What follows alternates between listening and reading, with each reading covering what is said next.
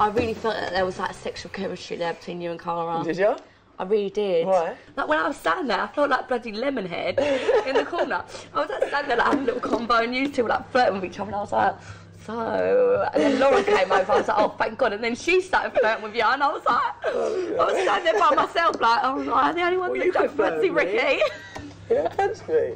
No, I see you as a mate. Oh, don't No, but it was like probably like, I don't know. I could tell there was something there between you. Yeah, no, there is. I got a number. Shut up. You didn't text him. Yeah, I was texting him this morning.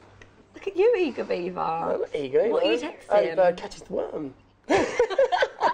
I don't know, I think that you were just flirting with all the girls last night. Oh, I don't realise it, and then suddenly everyone's saying it. I don't even know how to flirt, I don't think.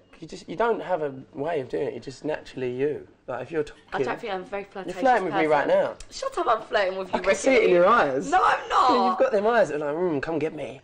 I can see it, I can tell, honestly. I'm the king of flirt here. I've not got those eyes. I made them eyes. Shut up, Ricky. Have I got flirty eyes? No, I haven't. I'm fluttering all over the place. Come get me, big boy. Shut up.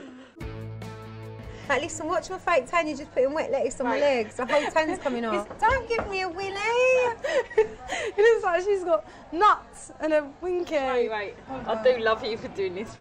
You look amazing. Thank you. You look nice. You've outdone yourself, Mr. Falcone. So, first start?